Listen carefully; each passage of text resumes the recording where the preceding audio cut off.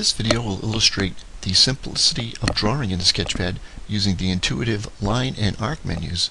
We're going to complete our drawing, which we've started with our AutoPath video and ended at this corner here. First element is going to be coming up, and I can just input my start and end points and then hit the draw menu.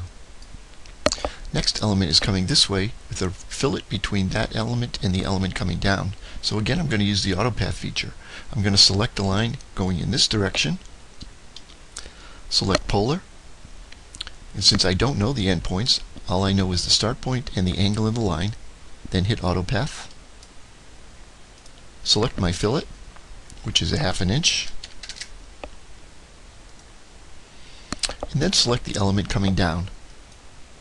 And again, we're only going to input the endpoint, which is 0, 0, and the angle of the line, which is 270. Then hit the AutoPath feature. The SketchPad completes the drawing by automatically again calculating the tangency points and then drawing the rest of our elements.